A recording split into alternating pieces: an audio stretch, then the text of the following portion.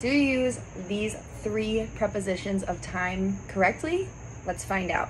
When you use on, you're talking about a certain holiday with the day in the name, like Christmas Day or New Year's Day.